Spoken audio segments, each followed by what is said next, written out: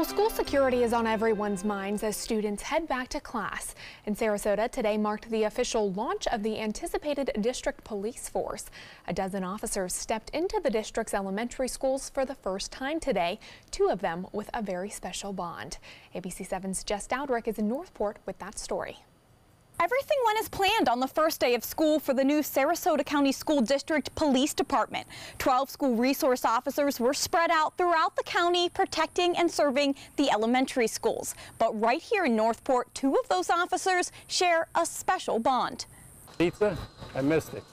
While veteran police officer Jim McCarrick patrols the halls of Glen Allen Elementary School, just 5 miles up the road, his wife Mary does the same. We are so excited to be here serving the community in Northport. Mary is at Landmark Elementary School. The pair moved here from Chicago 4 years ago after they both retired from law enforcement. Together, they substitute taught in Sarasota's schools. Then the announcement came about the district police force.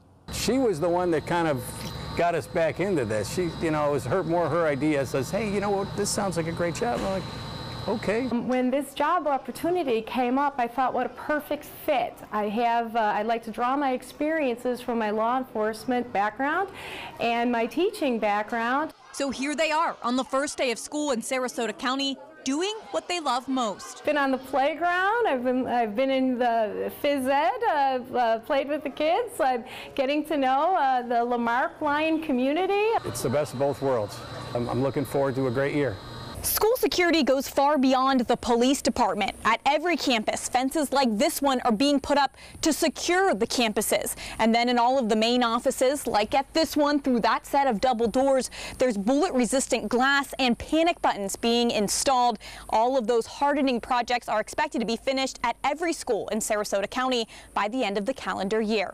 Reporting in Northport, Jess Dowdrick, ABC 7, your Suncoast News. Jess, thank you so much.